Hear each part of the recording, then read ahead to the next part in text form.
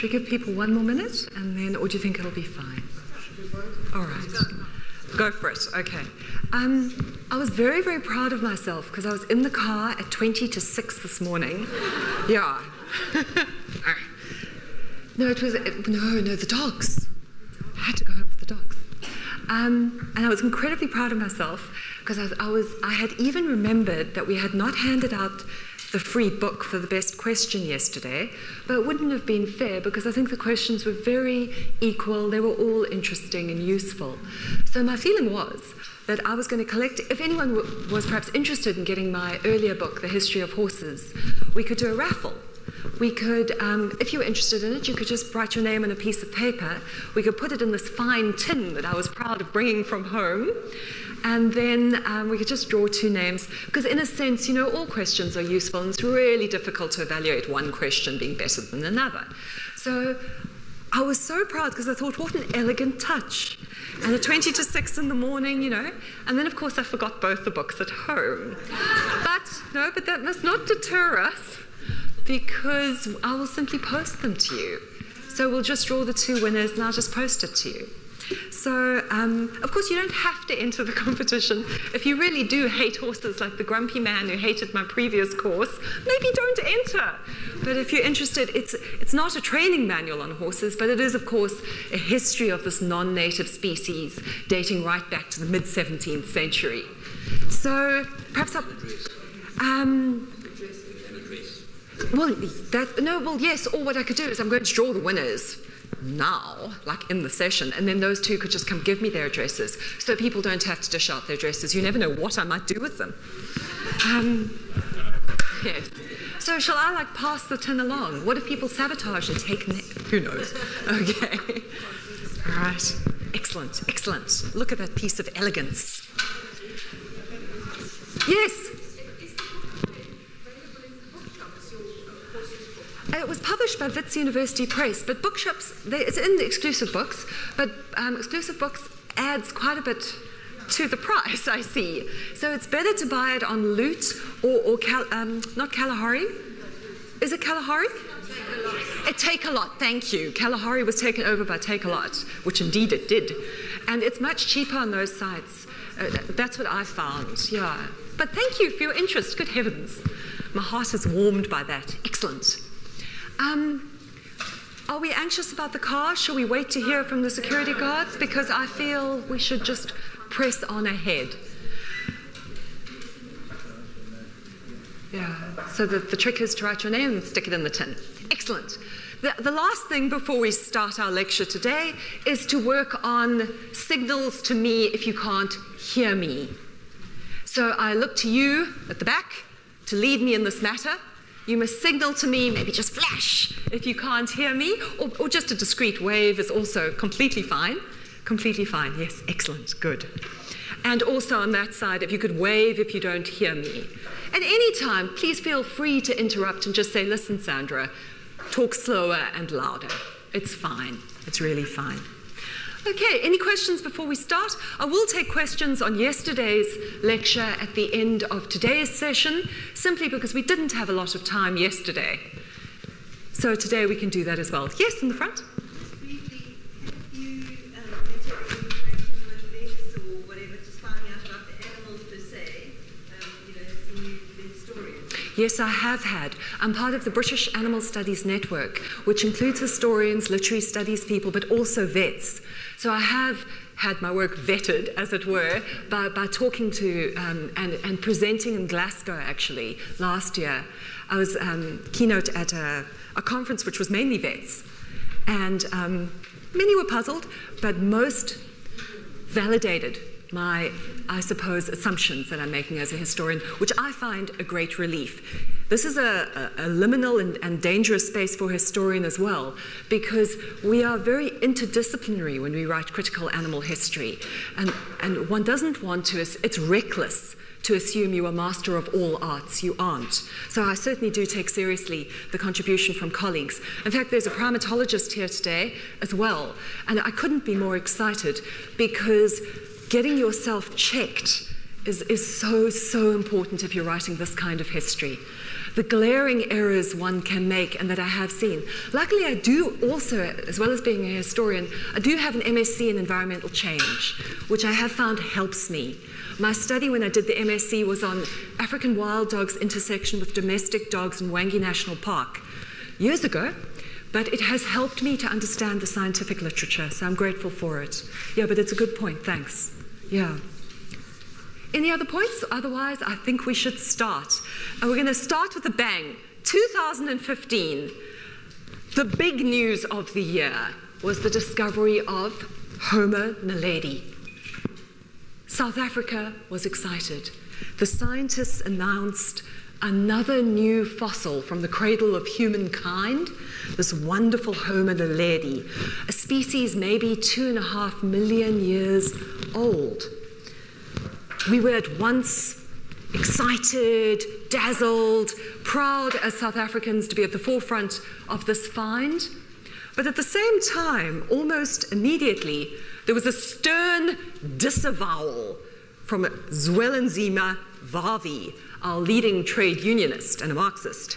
Vavi tweeted, "No one will dig old monkey bones to back up a theory that I was once a baboon."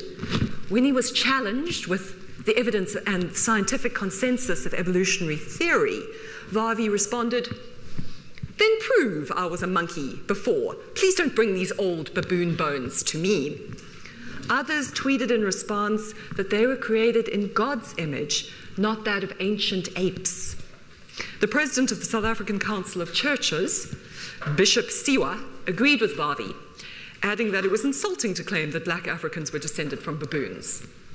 The former chief whip, now the political angle gets in, the former chief whip, an African National Congress MP, Macheka, declared that it was actually the whole Homo naledi thing was a scheme by the West to depict black Africans as subhumans.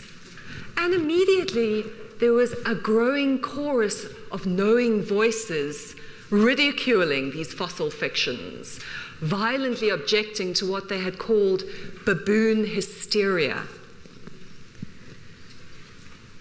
But how do we understand these responses? What are we to make of this? I think as active citizens, we can't simply laugh this stuff off. I think what we need to do instead is to, of course, take a step back and to explore one of the lineages, the historical pedigree of why people are arguing this and why they are thinking this way. It's not enough to just call this willful ignorance or anti-Enlightenment thought. You can't simply dismiss it. These are both all three men are extremely powerful in their different spheres. Something is happening here, and we can't just dismiss it. Instead, we must look at a long history, at least back to the mid-17th century, but I would argue far, far longer. We need to actually take ourselves right back to the fundamental shift in human-baboon relationship. And this occurred with the shift to pastoralism. I'll explain what I mean in a moment, but we're talking thousands of years ago. And this is an old relationship.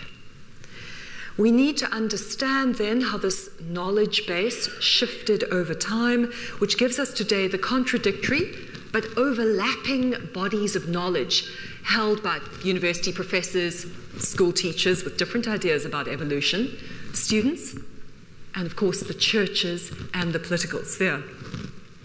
So why did a trade unionist and a bishop both disavow kinship with the baboon when a hominid fossil was discovered? Homo naledi was seen as part of a pseudo-scientific conspiracy theory dating back 500 years to connect Africans to baboons to justify their oppression as subhumans. Intriguingly for me, the objections had very deep roots in the crude history of social Darwinism. Darwinism, of course, taken one step too far and imposed upon people, imposed upon a kind of taking of the old great chain of being and creating a toxic taxonomy, a hierarchy of humans, And we all know who in this racist hierarchy was on the top and who was at the bottom for the long periods before, of course, the 21st century. But at the same time as this crude social Darwinism was causing the bishop and the trade unionists to say, no, no, we are not baboons, there was also another factor, in fact, the antithesis, anti-Darwinian creationism, really an attack on the theory of evolution from a more religious side. So it's Darwinism taken too far, and the disavowal of Darwinism that brings together the two strange bedfellows of the Marxist, trade unionist, and the bishop. But there are many earlier examples, interesting ones, some of which I think you will remember. Ex-Bantustan leader Lucas Mangopi sued Water Affairs Minister Kader Asmal for calling him a baboon. A white supervisor referred to African miners as baboons, and this case goes right back to 1976. It was Ari Paulus, a label a magistrate considered even in 1976 to be unacceptable.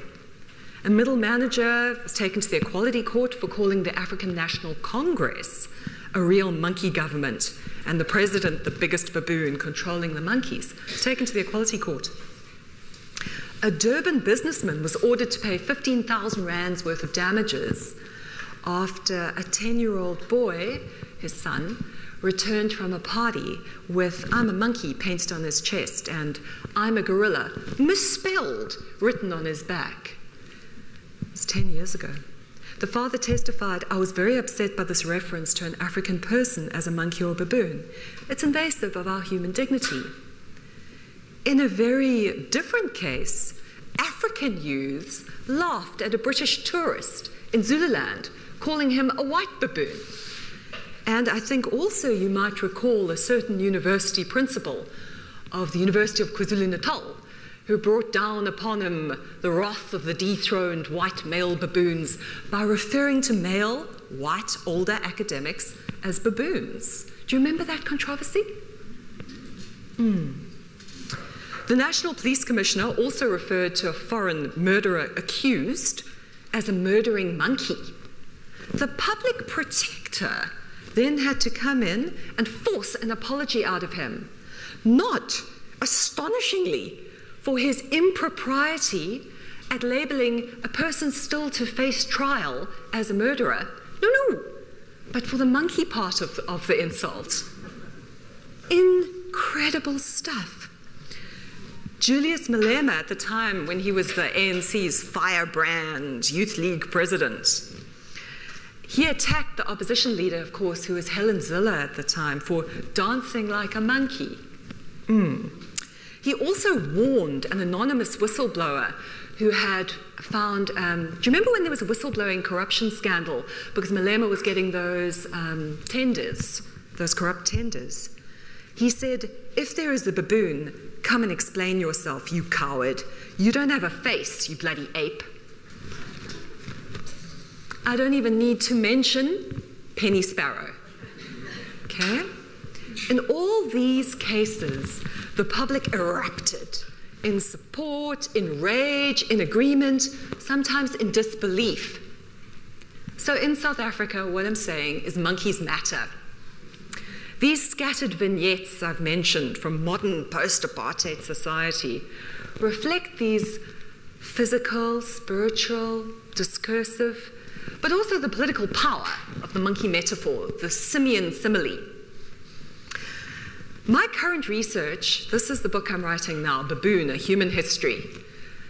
I fear it's going to be wildly unpopular, but I'm doing it, and a lot of it comes from the mid-17th century, those early Dutch East India Company records. One of the big problems in starting the settlement, baboons. But that had changed the lives of the local baboons, who, of course, prior to that time, had not had standing crops upon which to feed. But I'll come back to that. My research tries to understand both players, both powerful primates, Homo sapiens and Papyrus. By analyzing our shared history in South Africa, I really want to offer a social history of the relationship between human and baboon, from their discursive deployment in South Africa's heated political present to historicizing their role in our social and political and cosmological imaginings. Monkeys and men have had a stormy relationship, as close family often does. The biological, the phylogenetic, and in fact the behavioral overlapping between humans and other primates have created this special historical relationship.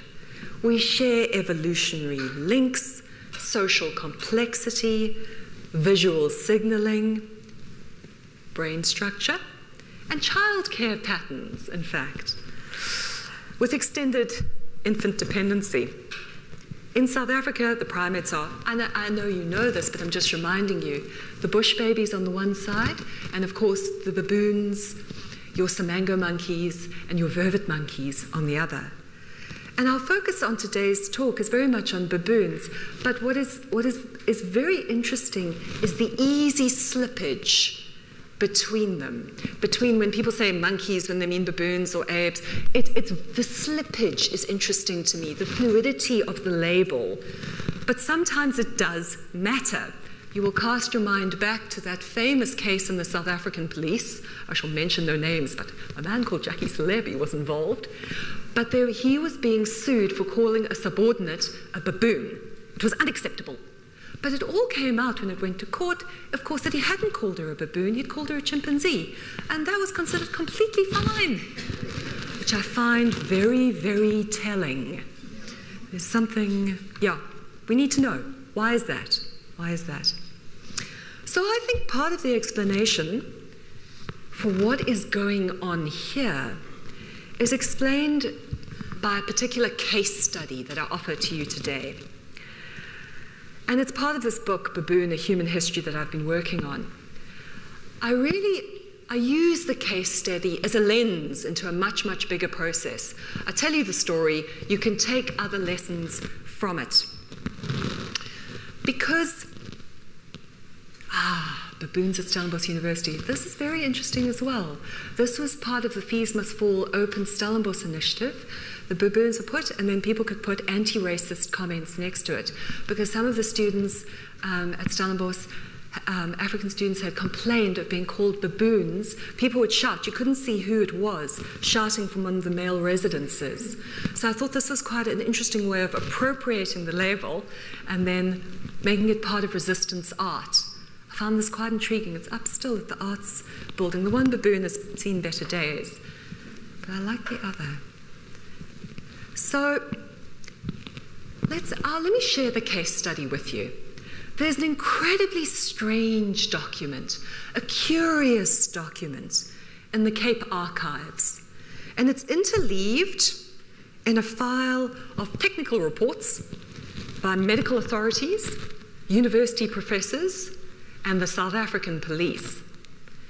And the document is a first-person testimony of a feral child that came in from the wild.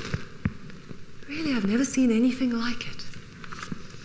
The label feral, when I say feral child, the label feral is a slippery and dangerous thing itself.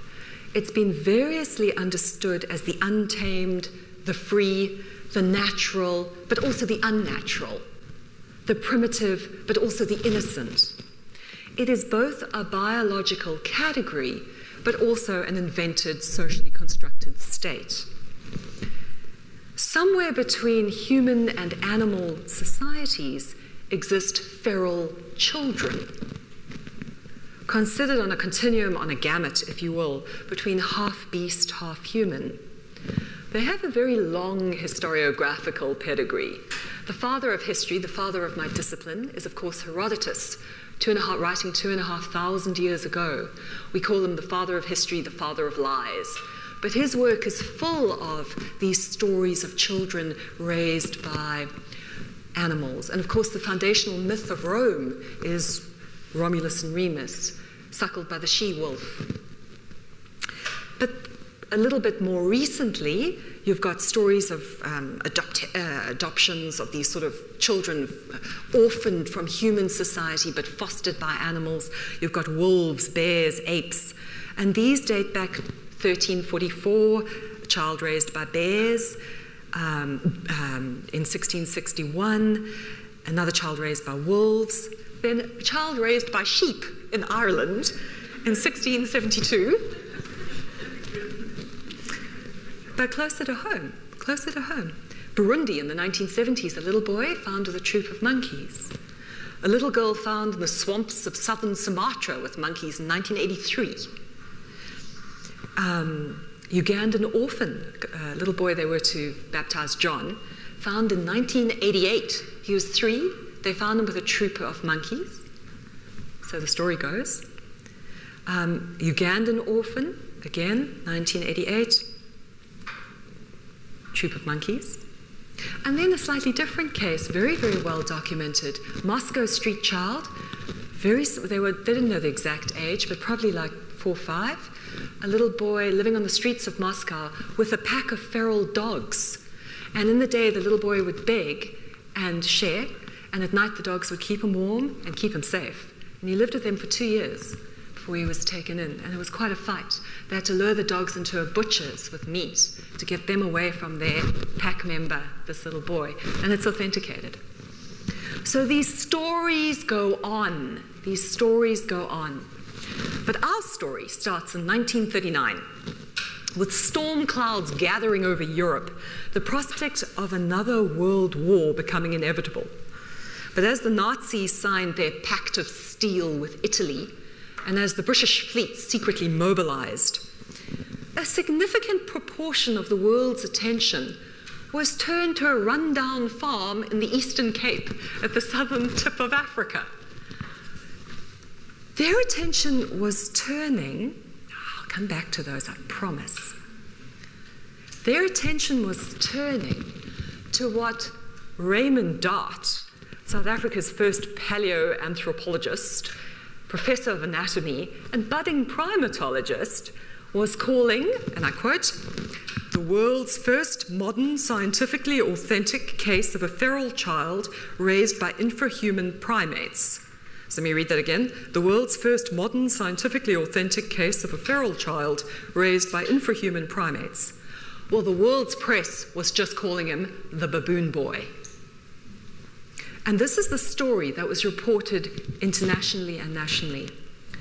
Over 30 years before, in 1903, 2 troopers of the old Cape Police were riding through one of the more remote and wild parts of the southeastern Cape. And they stumbled on a troop of baboons in a clearing, and in the spirit of sheer cussedness not unknown to the South African police, they fired a few rounds into the group. The baboons scattered, petrified, but one trailed behind and was left in the panicked scamper.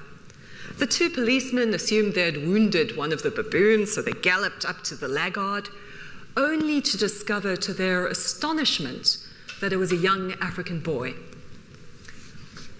The most striking feature of this boy was a massive scar, a terrible scar down his forehead. They approached him warily, whereupon he, quote, jumped about on all 4s and chatted like an ape. The 2 troopers took him and they started investigating the local homesteads and kraals, trying to find out, was there any information about this child? They did hear that a baboon had stolen a baby years before, but that the family, fearing witchcraft, had not reported it or made any rescue efforts. They didn't really know what to do, so they took the boy to the Grahamstown Mental Institution where they dropped him off. In the hospital, they baptized the little boy Lucas, and there they said he retained his, quote, wild ways.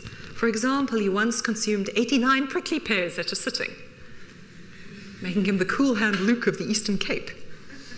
After a year, a local farmer named Smith apprenticed him. But apprenticeship, as any historian will tell you, was actually just a polite word for labor with no pay. So he took him on his farm, made him a laborer on his farm. Smith later said he knew the boy, Lucas, had genuinely lived with baboons because of his, quote, scratching of his body and his frightened grin. He said Lucas had indicated that as a child, his mother had been tending mealies and had returned to find him gone. The baboons had stolen him, and he said that the scar on his forehead had come from an ostrich, because Lucas had been raiding the eggs from the ostrich nest, and the ostrich had retaliated. Smith also later explained that he had taught Lucas not to be wild anymore by thrashing him, especially as regards his animal habits. The story started to gain purchase. It was picked up by Ethelreda Lewis, the woman who discovered Trader Horn. Some of you will know of her. She wrote for the local press, picked up on the story. Then the local newspapers, Outspan, and then the Johannesburg-based Star, and a few other South African newspapers picked up on the story. And they published photographs of Lucas, but very posed photographs, emphasizing the myth of the story, the ferality of the story, asking him to pose in a tree to lend veracity to the story, as you see. So after the Joburg-based Star picked it up, then Lawrence Green, I'll come back to Lawrence Green in a moment, but many of you will know Lawrence Green as a kind of popular middle-brow author who wrote on South African history and exotica from the 1920s onwards. Then the London Times picked up the story, and after that the New York Times, and then came the university professors. Professor Gersel at Yale, Dr. Foley at George Washington University, Dr. Zing at Denver University, Dr. Gates at Bristol in the UK. Then Lucas really hit the headlines in 1939 with the possibility of a Hollywood movie based on his life called Tarzan of the African Veldt. His fame burned brightest in mid-1939. Then it was doused. And when Lucas died in 1948, no one noticed. But with the strange afterlife of legends and myths, Lucas then popped up in textbooks, in the medical journal The Lancet, in the writings of the very famous anthropologist Claude Levi-Strauss, in the seminal text, The Elementary Structure of Kinship. He even recently popped up in garbled form in an American TV series called Is It Real TV? On it, the American historian says, I think it's to do with how whites at the time hoped to view Africans, almost like wish fulfillment. Similarly, a recent history book on apartheid prints a picture of Lucas as a postcard form, which did appear at the time, and says that calling him the baboon boy was simply typical of the racism of the time. Now, it seems to me that such an explanation is extremely superficial, really cursory. It's lazy history, because this isn't representative of what was going on at the time. It's, in fact, completely exceptional. Equally, I think it is extremely glib to label this, to pin this incredible story simply on South African exceptionalism, and also to maintain that it happened parochially only within South African borders is simply incorrect. So I think we really need to be a little more hardworking and unpack what was really going on here. It is certainly a story about racism, but it is not just a story about racism. There is more to it. I think the mere mention of baboon triggers, even now, a Pavlovian response, also in historians, because it's deeply entangled in the local politics of primates, that kind of, the politics of primate labeling that we started the talk with, and that triggers this knee-jerk Pavlovian response. In South Africa, the primate label still triggers disproportionate, intemperate, and hasty answers. We really do need to do the legwork here. And this brings me to the internecine war between people and baboons at the Cape. And we all know as citizens, many of you you'll live quite intimately with baboons. You'll have strategies of coping with baboons. I'm sure lots of you do. And you live with them, just like in Durban, you live with monkeys. It's a close relationship. It's not a distant relationship like gorillas in the mist. These are baboons in the midst. They're here. It's a very different relationship we are able to have with those primates. But this was not always the case. And we need to understand this relationship has a history. We can't just look at a snapshot of the relationship. We have to look at the whole movie. And the whole movie goes back a long time. It's like a scene from The Exorcist. Okay, that's fine. So interestingly, for our purposes, and now I'm going to come to this idea of the baboon stealing the baby from the mother. That's how Lucas was acquired. For our purposes, it's quite interesting. There are several sporadic stories of abduction in South Africa's history. There are a lot in travelers' accounts, especially from the 18th and 19th centuries. Then in the 1920s, Eugene Marais. Some of you will have read his, I think, very poetic, beautiful books. He writes with the fine hand of a poet that I could only wish to write for. The terrible thing, though, is that we mustn't ignore that he was also inflecting his work with a kind of popular social Darwinism. So, for example, in one of his stories, he talks about a baby baboon that was brought to him by a local Boer. And the Boer asked him, listen, there's something very off about this baby baboon. It's got almost human features. Is it maybe possible that there was a relationship between an African woman and a male baboon or the other way around? And Eugene Marais, to his credit, of course, dismisses it. But he is operating, you must understand, in a social milieu where that sort of thing could even be said, could even be thought. However, our thinking that and our saying that with sort of shocked horror at exactly the same time, just on the other side of the world, in the Russian Primates Center as on the Black Sea, Sukhumi, they were in the 20s, they'd done a lot of experimentations with monkey glands. Aging Bolshevik party members wished to feel young again. The early sap of the revolution had run dry. So they got these monkey glands attached to them by Russian scientists, using also baboon glands. Apparently they felt a little bit better afterwards. And there were some scientists at that center who wished to actually crossbreed people and the higher primates with chimpanzees. And they couldn't do it in Russia, although a surprising number of Russian women volunteered. No, I was very surprised.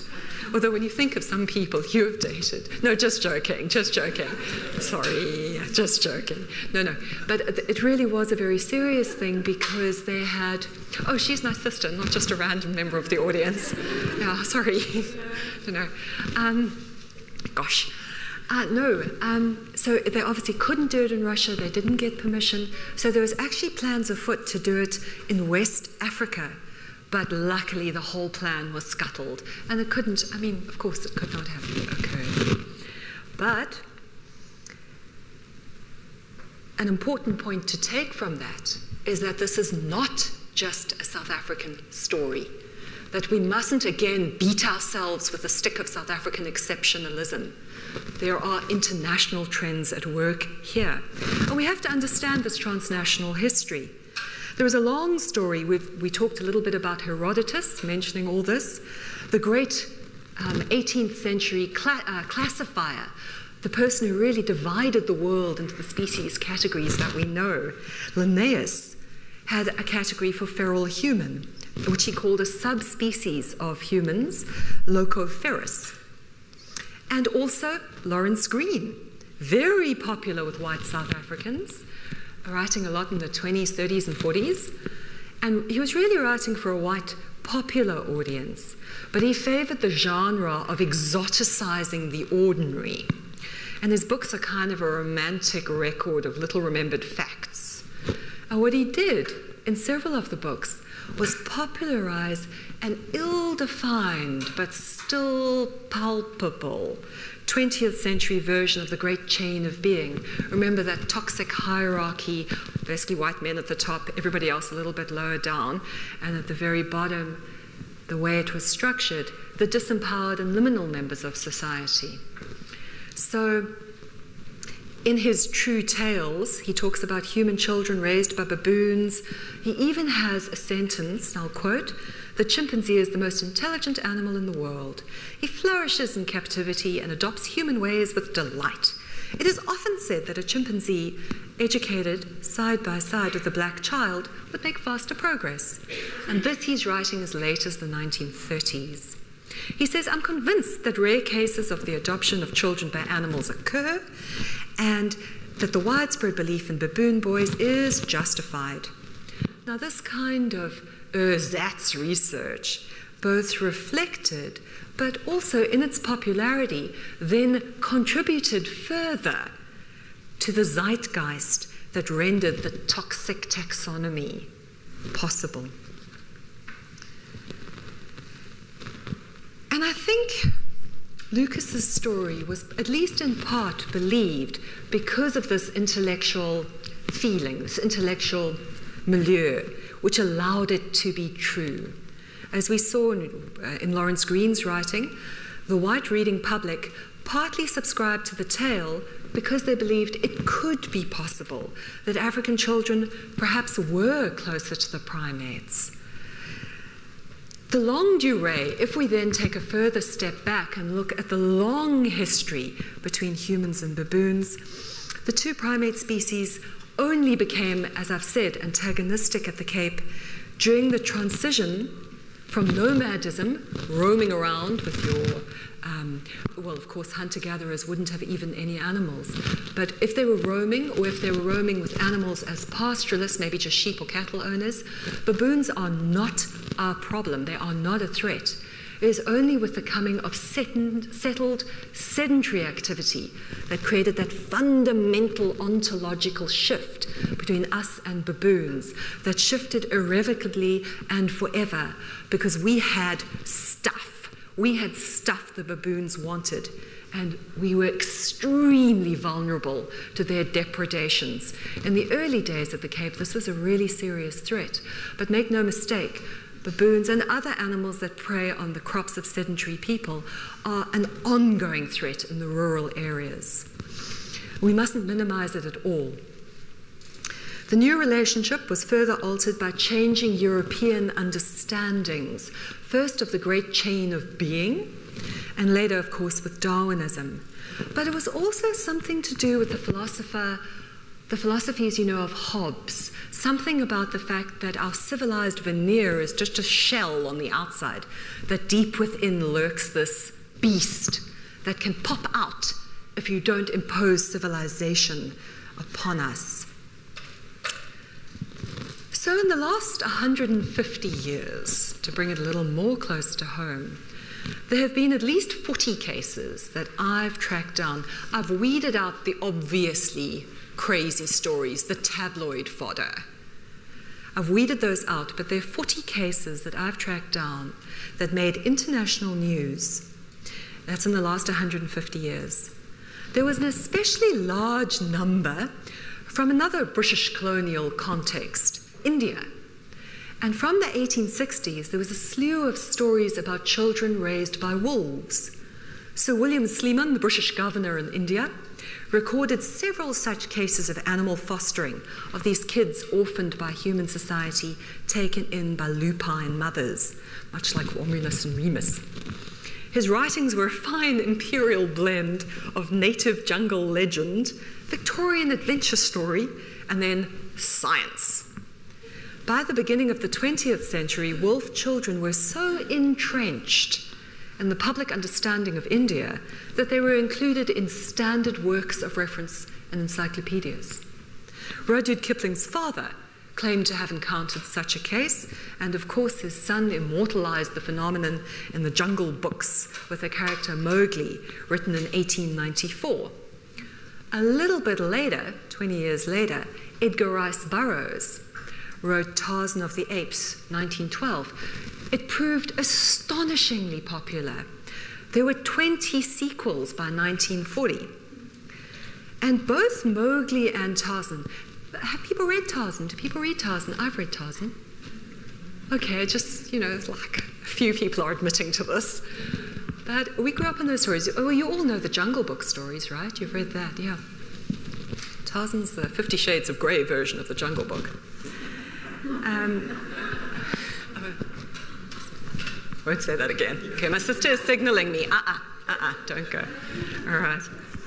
Both Mowgli and Tarzan were prompted by these real, so-called real cases, and then at the same time reinscribed the ancient myths.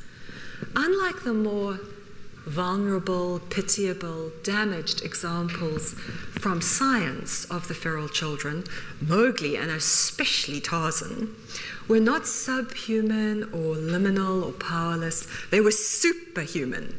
In fact, Tarzan demonstrated that being an aristocrat, in fact, being an English gentleman, was so genetically ingrained that even being raised by apes couldn't dent it. Lord Greystoke remained quite literally a noble savage. And Tarzan's story provides readers with this sort of thrill of the unfamiliar, but it's also really reassuring because the world was changing in 1912, heading up, of course, to the next Great War. But his story sustained those Edwardian imperialist fantasies, as well as having vicarious adventures in the twilight of empire. But now we turn back from the fictional to the factual, although there was always a porous border between the two.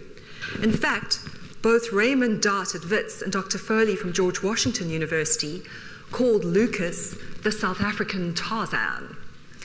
So from June to July 1939, the world was fascinated by Lucas. The core academic interest was coming from anthropologists, psychologists, especially experts on childhood.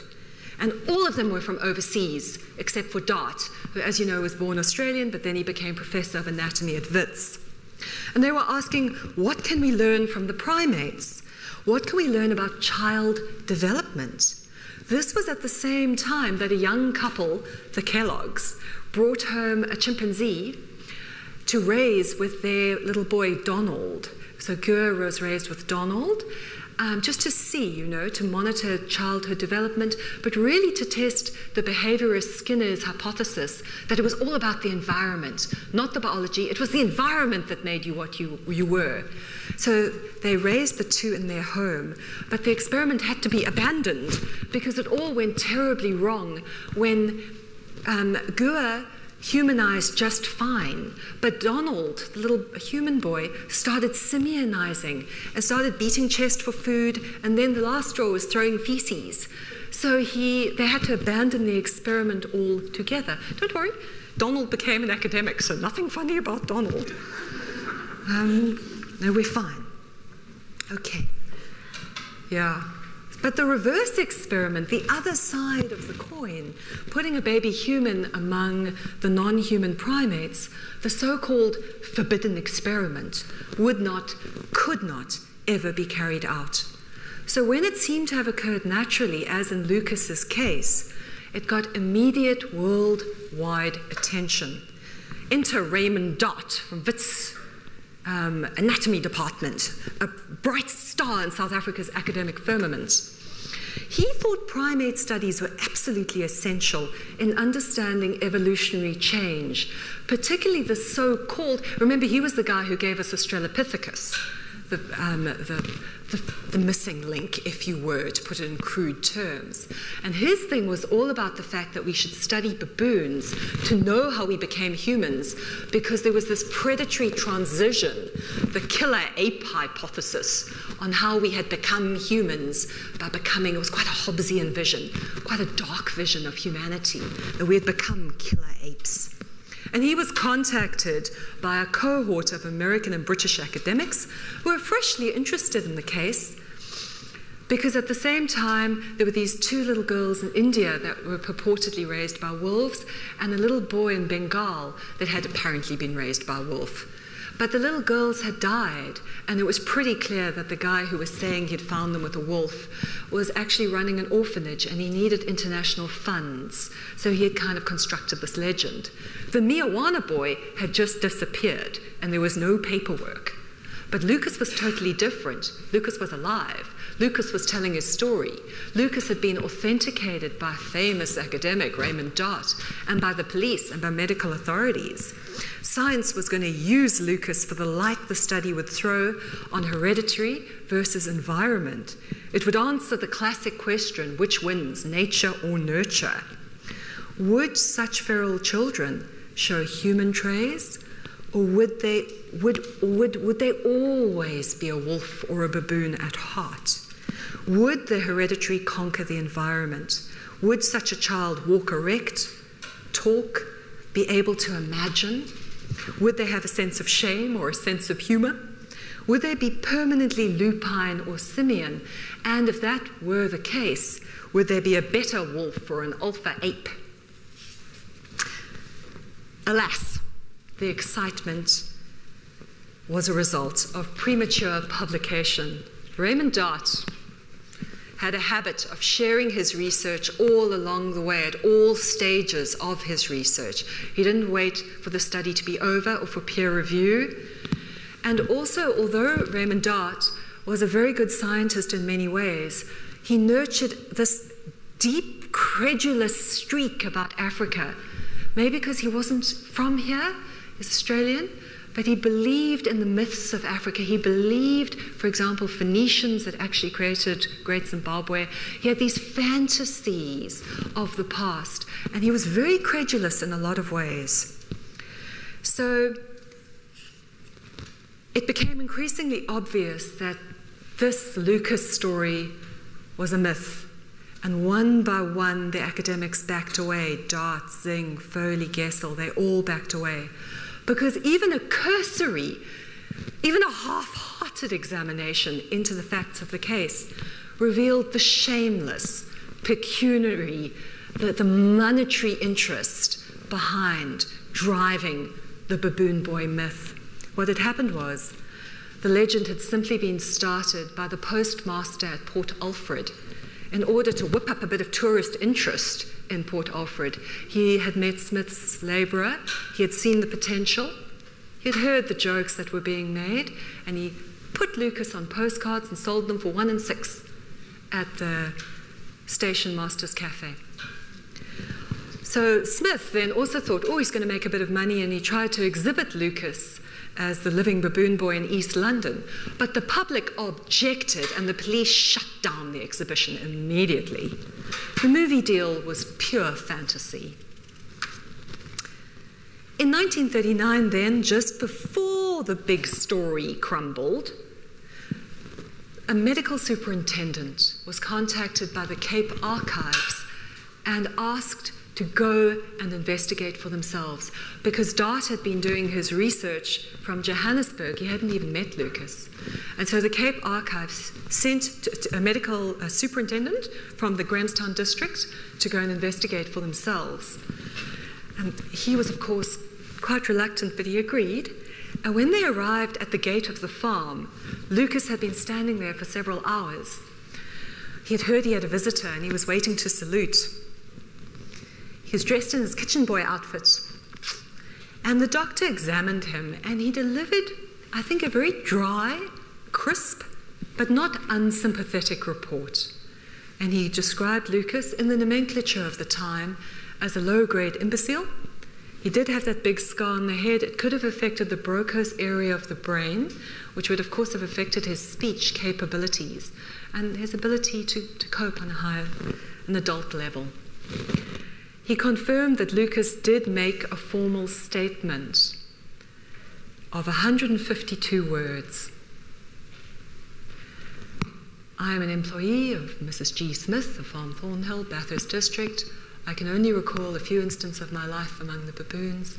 My food consisted of crickets, ostrich eggs, prickly pears, green mealies, wild honey. I was kicked on the head by an ostrich while raiding its nest. I was often stung by bees while robbing their hives. I fell over a krantz while busy searching for food. I broke my left leg, and there was a lot of damage to that leg, the superintendent said. While with the baboons, I walked on all fours. I slept in the bush entirely naked. I was busy hunting for food one day with my baboon companions when 2 policemen shot with revolvers. I tried very hard to escape, but I was captured and carried away on a horse by one of the policemen. I can't recall the place or district in which the police found me. Lucas, and he made his mark. So the medical superintendent confirmed that the 152 words of his life had been said by Lucas. It affirmed his having been raised by baboons and that the scar on his head had come from being kicked by the ostrich. He said that when he left after the examination, there was Lucas again at the gate, saluting. He wrote there, a well-trained orphan, although now a man of almost 50 years. But there was an untold story written on Lucas's body. The superintendent noted in a little postscript to his formal notes that the scars that concerned him far more than the one on the forehead were the scars scattered across his body. They seem to have been caused by hot cigarette ends, which may have explained how Lucas was taught to tell the version of his own life story. Thank you.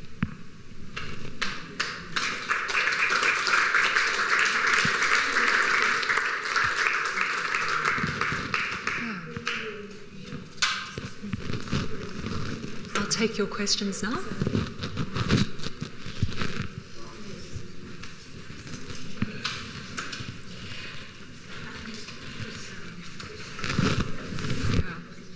Yes, I see a hand. I see 2 hands, yes. Sorry, do you obviously follow what's happening in the Western Cape and the fires and the baboons and the woolly matters and sandcastles? I did follow that, yeah. And everybody else included. Yes.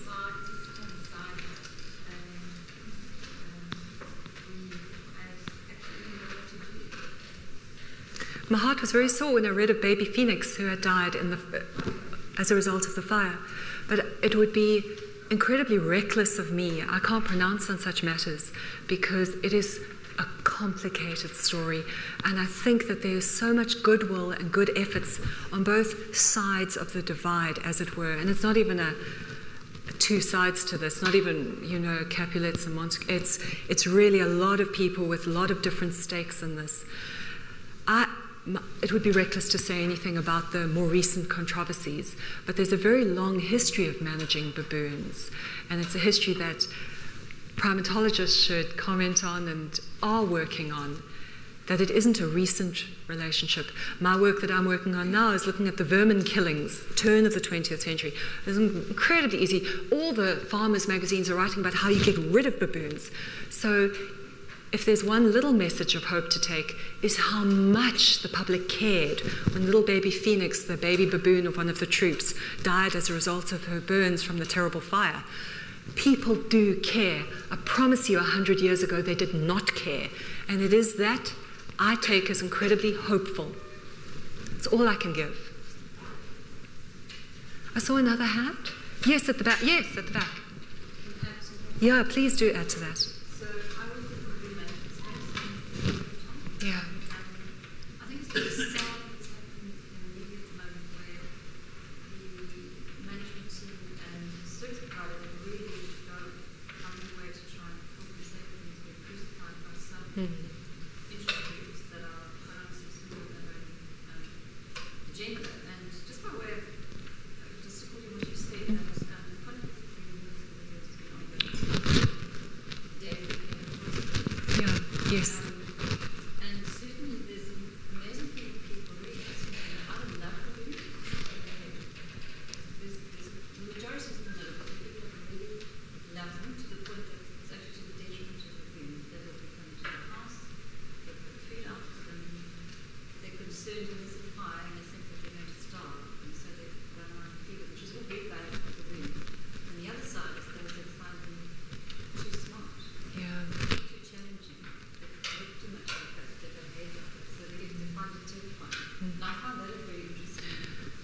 I could come in on that point, I find that's something I'm working on with the most recent chapter. What is a very nice way to look at that is the tokolosh. There's quite a bit of crossover discussion through mediums like Krida Mutwa of the tokolosh as baboon, because it is like us, but it's totally eerie and different. It's like us, but unsettling and strange. And then he also says one of the space aliens, because Krida Mutwa has now shifted into a shamanic space, is also a baboon. But it's all a metaphor by something is much more unsettling if it is almost like us, but not. No one's unsettled by a zebra, but there's something very, very, very scary about baboons. The almost us is much more disconcerting than the totally not us. I mean, just to back up what you're saying, yeah. Yeah.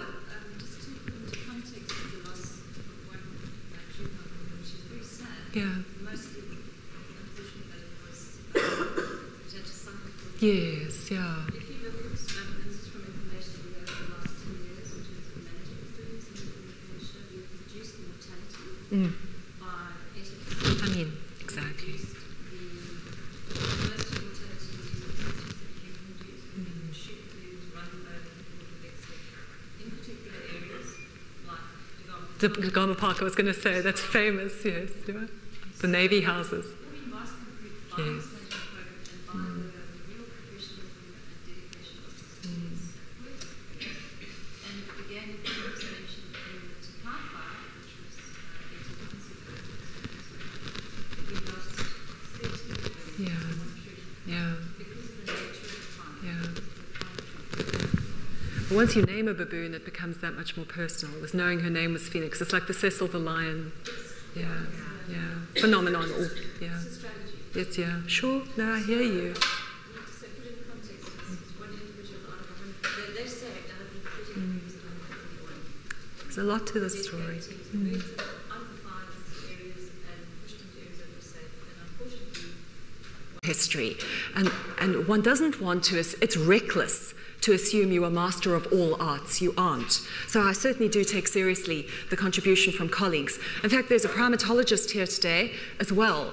And I couldn't be more excited because getting yourself checked is so important if you're writing this kind of history. The glaring errors one can make and that I have seen. Luckily, I do also, as well as being a historian, I do have an MSc in environmental change, which I have found helps me. My study when I did the MSc was on African wild dogs' intersection with domestic dogs in Wangi National Park years ago, but it has helped me to understand the scientific literature, so I'm grateful for it. Yeah, but it's a good point, thanks. Yeah. Any other points? Otherwise, I think we should start. And we're going to start with a bang. 2015, the big news of the year was the discovery of Homo naledi. South Africa was excited. The scientists announced another new fossil from the cradle of humankind, this wonderful Homo naledi, a species maybe 2.5 million years old. We were at once excited, dazzled, proud as South Africans to be at the forefront of this find. But at the same time, almost immediately, there was a stern disavowal from Zwelinzima Vavi, our leading trade unionist and a Marxist. Vavi tweeted, "No one will dig old monkey bones to back up a theory that I was once a baboon." When he was challenged with the evidence and scientific consensus of evolutionary theory, Vavi responded, "Then prove I was a monkey before. Please don't bring these old baboon bones to me." Others tweeted in response that they were created in God's image, not that of ancient apes. The president of the South African Council of Churches, Bishop Siwa, agreed with Vavi, adding that it was insulting to claim that black Africans were descended from baboons. The former chief whip, exclusive books, but exclusive books adds quite a bit to the price, I see. So it's better to buy it on Loot or not Kalahari. Is it Kalahari? Take-A-Lot, thank you. Kalahari was taken over by Take-A-Lot, which indeed it did. And it's much cheaper on those sites. That's what I found, yeah. But thank you for your interest, good heavens. My heart is warmed by that. Excellent. Are we anxious about the car? Shall we wait to hear from the security guards? Because I feel we should just press on ahead. Yeah, so the trick is to write your name and stick it in the tin. Excellent. The last thing before we start our lecture today is to work on signals to me if you can't hear me. So I look to you at the back to lead me in this matter. You must signal to me, maybe just flash if you can't hear me, or just a discreet wave is also completely fine. Completely fine, yes, excellent, good. And also on that side, if you could wave if you don't hear me. At any time, please feel free to interrupt and just say, listen, Sandra, talk slower and louder. It's fine, it's really fine. Okay, any questions before we start? I will take questions on yesterday's lecture at the end of today's session, simply because we didn't have a lot of time yesterday. So today we can do that as well. Yes, in the front? Just briefly, have you had any interaction with vets or whatever, just finding out about the animals per se, seeing you the historian? Yes, I have had. I'm part of the British Animal Studies Network, which includes historians, literary studies people, but also vets. So I have had my work vetted, as it were, by talking to and presenting in Glasgow, actually, last year. I was keynote at a conference which was mainly vets. And many were puzzled, but most validated my, I suppose, assumptions that I'm making as a historian, which I find a great relief. This is a liminal and dangerous space for a historian as well, because we are very interdisciplinary when we write critical animal. The baboon, when a hominid fossil was discovered, Homo naledi was seen as part of a pseudo-scientific conspiracy theory dating back 500 years to connect Africans to baboons to justify their oppression as subhumans. Intriguingly for me, the objections had very deep roots in the crude history of social Darwinism. Darwinism, of course, taken one step too far and imposed upon people, imposed upon a kind of taking of the old great chain of being and creating a toxic taxonomy, a hierarchy of humans. And we all know who in this racist hierarchy was on the top and who was at the bottom, through the long periods before, of course, the 21st century. But at the same time as this crude social Darwinism was causing the bishop and the trade unionists to say, no, no, we are not baboons, there was also another factor, in fact, the antithesis, anti-Darwinian creationism, really an attack on the theory of evolution from a more religious side. So it's Darwinism taken too far, and the disavowal of Darwinism that brings together the two strange bedfellows of the Marxist, trade unionist, and the bishop. But there are many earlier examples, interesting ones, some of which I think you will remember. Ex-Bantustan leader Lucas Mangopi sued Water Affairs Minister Kader Asmal for calling him a baboon. A white supervisor referred to African miners as baboons, and this case goes right back to 1976. It was Ari Paulus, a label a magistrate considered even in 1976 to be unacceptable. A middle manager was taken to the Equality Court for calling the African National Congress a real monkey government, and the president the biggest baboon controlling the monkeys. Was taken to the Equality Court. A Durban businessman was ordered to pay. Now the political angle gets in. The former chief whip, an African National Congress MP, Macheka, declared that it was actually the whole Homo naledi thing was a scheme by the West to depict black Africans as subhumans.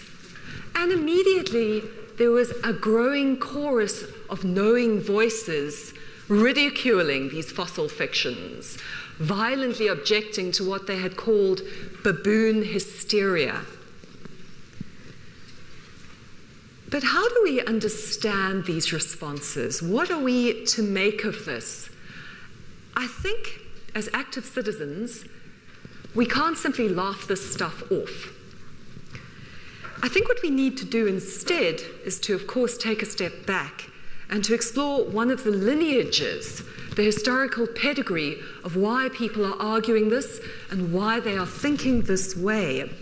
It's not enough to just call this willful ignorance or anti-Enlightenment thought. You can't simply dismiss it. These are both all three men are extremely powerful in their different spheres. Something is happening here, and we can't just dismiss it. Instead, we must look at a long history, at least back to the mid-17th century, but I would argue far, far longer. We need to actually take ourselves right back to the fundamental shift in human-baboon relationship. And this occurred with the shift to pastoralism. I'll explain what I mean in a moment, but we're talking thousands of years ago. And this is an old relationship. We need to understand then how this knowledge base shifted over time, which gives us today the contradictory but overlapping bodies of knowledge held by university professors, school teachers with different ideas about evolution, students, and of course the churches and the political sphere.